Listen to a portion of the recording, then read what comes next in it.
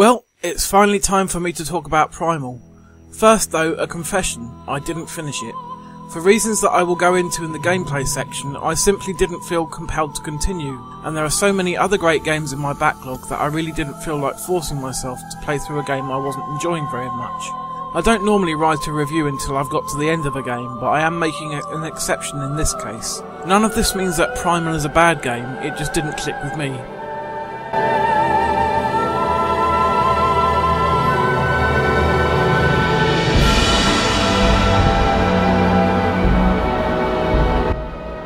The game begins with Jen attending a rock concert with her boyfriend Lewis. They are attacked in a dark alley behind the gig by a hulking creature, which turns out to be Belhazur, a demon under the command of Abaddon, the embodiment of chaos.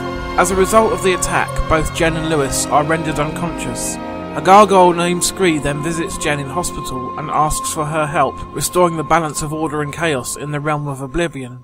Jen leaves her physical form behind in our realm, known as Mortalis to those from Oblivion, and then travels to 4 different realms to solve the problems of the creatures that live in each one, and stop Abaddon's schemes.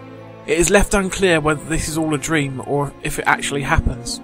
The characters of Primal are probably its strongest aspect, in particular the gargoyle Scree, who is your constant companion throughout the adventure.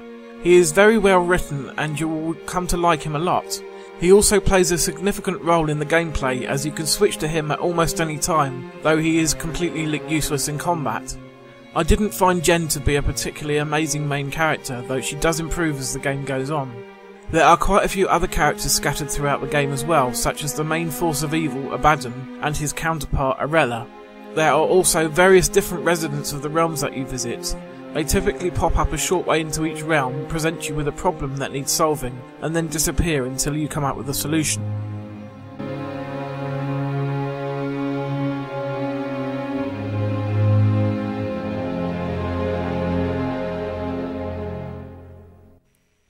Primal is technically very impressive and is capable of running in progressive scan mode at a resolution of 576i. Together with the art design, this makes for a very pretty game for the most part, though some realms look better than others. The realm of Aether in particular features a lot of very drab greys and browns, making it the least enjoyable part of the game and also where I happen to stop playing. Other areas like Aquis can be very pretty though, and all of Jen's transformations look pretty cool.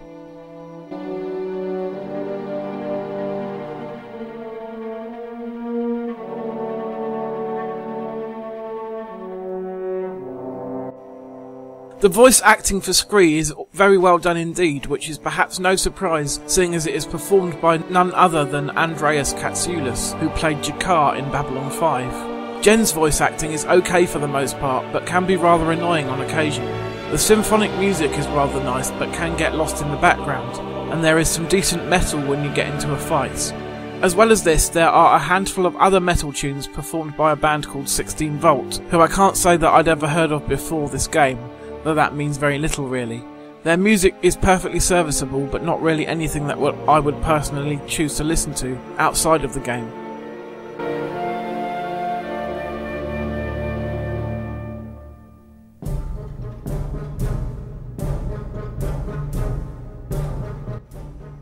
This is where Primal really lost me after a while. The gameplay for the most part consists of exploring each of the environments that you are in, solving smaller puzzles in order to progress deeper into the realm, and then eventually fixing whatever is wrong there.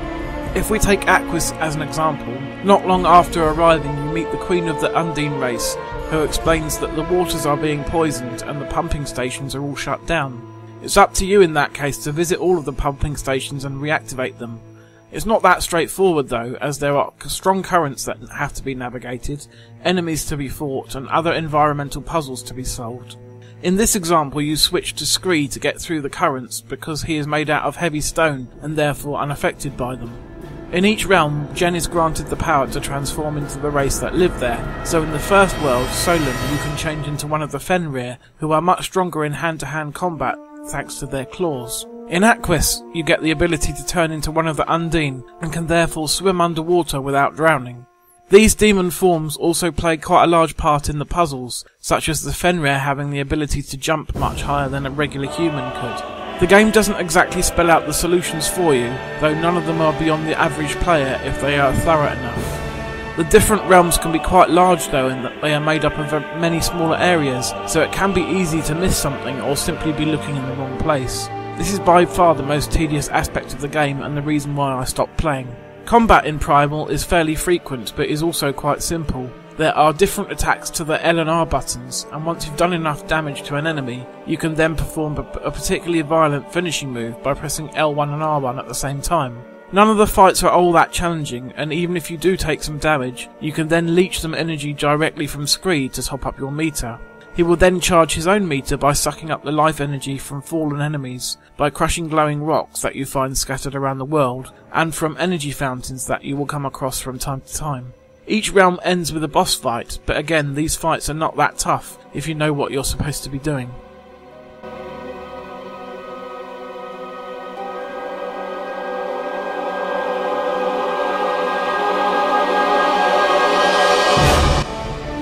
The overall concept of Primal is quite original, although it does remind me a little bit of the Soul Reaver series. That's also the closest match gameplay-wise as well, although there is a much bigger emphasis on action in Soul Reaver. Primal is more about the puzzles.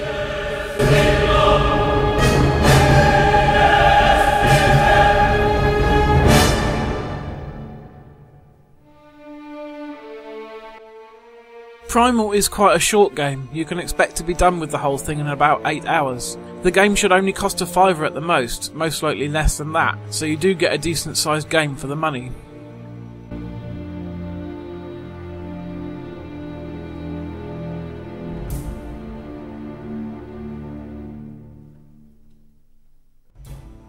Now, though I personally found the gameplay of Primal to be rather tedious and plodding, I do know that there are plenty of people out there who loved it, and are still hoping that Sony will make a sequel to this day. There are definitely things about it that I do like, but I couldn't bring myself to play through the last 3 hours or so.